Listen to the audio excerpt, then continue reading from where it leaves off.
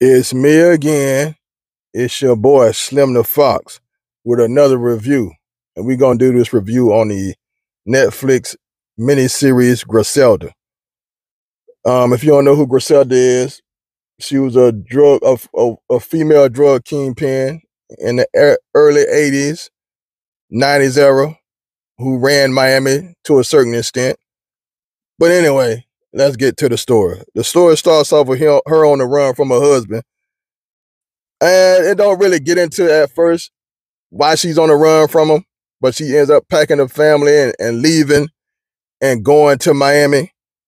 And she ends up chilling with a friend at first till, she get back on her feet, who was going through something back in Colombia with, her man too, while she left too. Basically, it comes to find out that basically Griselda's husband basically slutted her out to his own brother because he owed his brother some money for some dope. And he basically slutted Griselda out to him. So Griselda wasn't happy about that. Then on top of that, when she go back to her husband, he basically, the only thing he worried about is, did it feel good to her? Did she enjoy it? And she like, what? Like, yo, you don't see nothing wrong with me. You did what you did, and all you care for is how good it felt. So she basically got tired of him. She basically killed him because he basically trying to put her hands on her and beat her or whatever. So she basically pulled out the tool and popped him in the head and ran off with her family. But anyway, she gets to Miami and she ends up working for a friend for a little bit. But Griselda used to that big money. She ain't used to that 9-to-5 work. That 9-to-5 work ain't working for her. So she got a key of dope with her that she brought with her from Colombia. So she basically is trying to sell the coke. She ends up meeting a low-life dealer dude at first, scumbag type of dude. She gives him a vial for a test. My man, he just basically just put the dope on the girl on the table and start snorting it up in the club in front of everybody. Like, you know what I'm saying? Like, yo, you just gonna do that in front of everybody and then you just gonna leave it on the table? Like, bartender, come get this dope up on the table, get this girl up on the table. I mean, he just snorted it up. So basically, he tries it, he likes it, he takes her over to meet a bigger dealer, his boss, and the bigger dealer is kind of like, that's basically like, yo, man, get on out of here. I ain't fucking with you. You know what I mean? I ain't dealing with you. Basically, a lot of the dealers in Miami don't want to deal with her because, long story short, she a woman. And they don't want to deal with it because of that. It's double standards even in drug dealing. It's like, yo, we ain't dealing with you, you're a woman. We ain't finna mess with you. We ain't taking no orders from you, no nothing.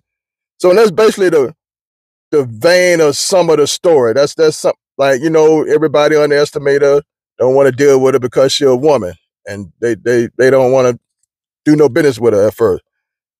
But it becomes a story up. After that, she starts making some moves and some things go on. I ain't gonna tell you all the rest of it. It's basically a come up story and a rise and a fall with that girl, that powder as a boost to it, if you will.